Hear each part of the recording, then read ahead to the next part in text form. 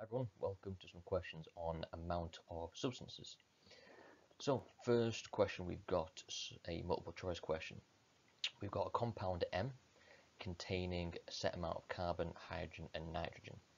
And it asks us what the empirical formula of M is. So, whenever we see something like this, hopefully, tends to be a question that's answered fairly well. We need to work out what that empirical formula is. So what we're going to do is we're going to take the amount that we have. I'm going to work out what the moles are. So take the mass and divide it by the atomic mass of each particular one. So carbon's 12, hydrogen will be 1, nitrogen's going to be 14. So we work out what those are, giving us 0.12, 0.482 and 0.121. At this point, you want to take whichever one of those answers you've just worked out, take the smallest value and divide all of them by that particular one. So this one would be, our lowest one would be 0.121. So we can divide all those three answers by 0.121. If we do that, we'll find that for carbon, it's pretty much is 1, so we round that to 1. Hydrogen will be 4, and then nitrogen will be 1. So if we want a carbon that's 1, hydrogen that's 4, and nitrogen that's 1, therefore that answer would be C. Next question, which mass of substance contains the greatest number of atoms? So again, kind of like the first question, it's only worth 1 mark, but we're going to have to do some calculations. We can't just simply guess this. I mean, if you're struggling for time, you've got 1 in 4 chance of getting it right. Bit of multiple guess sometimes is last case result really, but we'll try and work out in the first instance.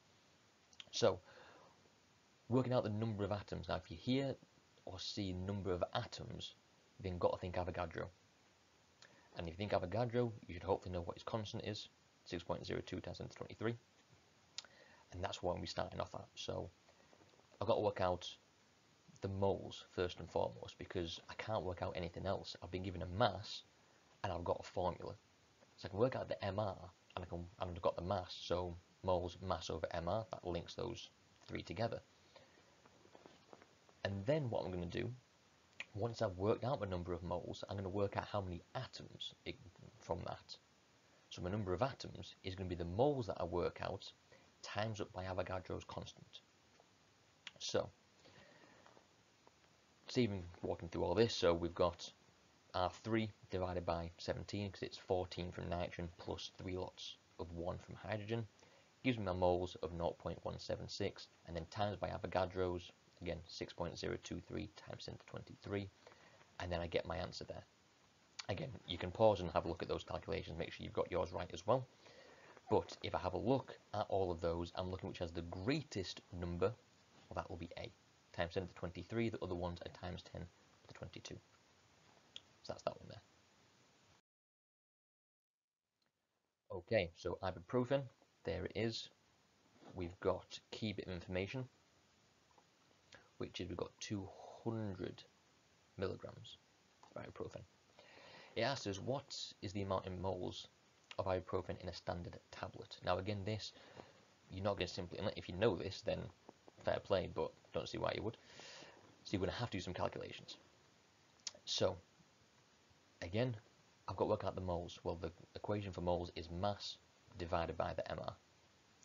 Now, thankfully, the question has given me the mass, but we don't work in milligrams, we work in grams. So I've got to do my conversion. This is where you're going to need to know some conversions. Milligrams to grams, so 200 milligrams is 0.2 grams. Okay, perfect. Ibuprofen. Now, only thing we now need is the MR. Now, we haven't been told the MR, but we have been shown what ibuprofen looks like. Now, this is where we've got to simply count it all up. We're going to count up how many carbons, how many hydrogens, and how many oxygens we have. If you count up all of those, hopefully, again, you pause it and have a count yourself. We've got 13 carbons, 2 oxygens, and then 18 hydrogens. Okay, so have a pause, see if you can get those. Hopefully you have had go it already before I've gone through it. If you do that, you do 13 times by 12, you do 2 times 16, and then plus 18, you should get 206. And then if you do your 0.2 divided by 206, you get an answer there. Is that one of our answers? Well, this is where you cross your fingers and hope that there is one of the answers that's there, which is B. Okay, next question.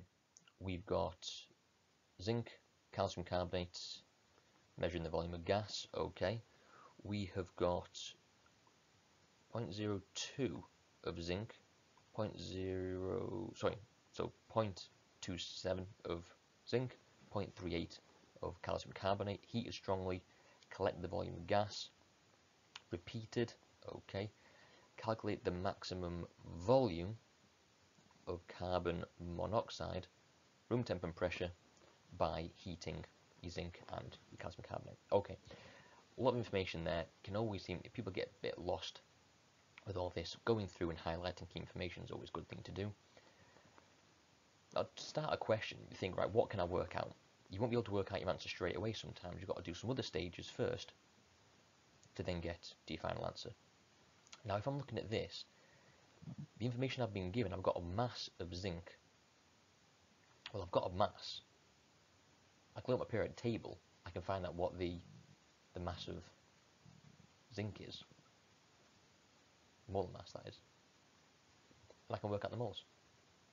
So that's the only thing I can work out. So okay, that's not the answer, but it's a starting point.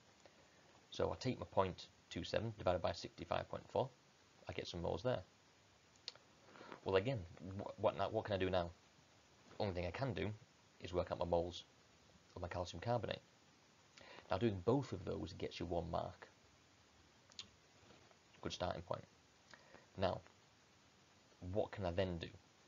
Well, looking at those two values, we can then determine which one is the limiting reagent.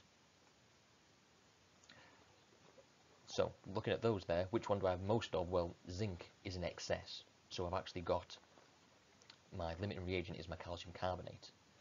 So that's a good thing to know. So the calcium carbonate is going to run out first. I'll have loads of zinc left over. Now, from this, we need to know what is actually going on. So we have our zinc and our calcium carbonate. We were told in the question down here that we've got some carbon monoxide is being produced. We're heating it strongly.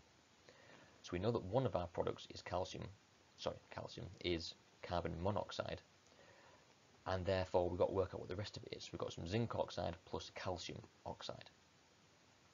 So if we're looking here, we have a ratio of 1 to 1 because we have, again, nothing there. Again, if you're looking at zinc as well, if you wanted to, but nothing there and nothing there. So there's a big 1 in front of them. So we've got a 1 to 1 ratio. So based on this, we can then work out what the moles of carbon monoxide is. So we're not really concerned about the zinc because that's in excess, so we want to use the calcium carbonate moles. So we're going to have the same amount of moles of our carbon monoxide. So we've got that. So we've got moles of calcium, I keep saying calcium, apologies. We've got the moles of carbon monoxide. We've got to work out the volume. Well, this is where we need to know an equation. We can work out volume from the moles. And that is where we take the moles and times it up by 24,000. Why 24,000? We want it in centimeters cubed. So in decimeters is times by 24. So all we do is then take our value for the moles, times by 24,000, and gives us 91. Now, that first mark, I think a lot of people would get, is the second mark where people would fall down a little bit. But hopefully that makes sense. Sometimes you get given the equation, sometimes you don't. That's why if you're not given it, again, putting equations together, people can find a little bit tricky, but you know what you're starting with, you know one of the products, so hopefully you can put the other ones together by looking at your reactants, things like that. So 2 marks on that, quite a bit to get 2 marks there. Okay, and final question. Student did not obtain the volume of gas predicted in the first part. Apart from repeating what other improvements could we have in this practical procedure to get more accurate results? Again, practical based question. Do you know practicals? Do you know how to improve them? So for this one, 2 marks, we're looking for something such as heat until the syringe stops moving to make sure that reaction has come to completion, and also then waiting it to cool before you measure your final volume. again, a couple things there to improve on that one. Okay, so that'll do for our questions today. See you next time.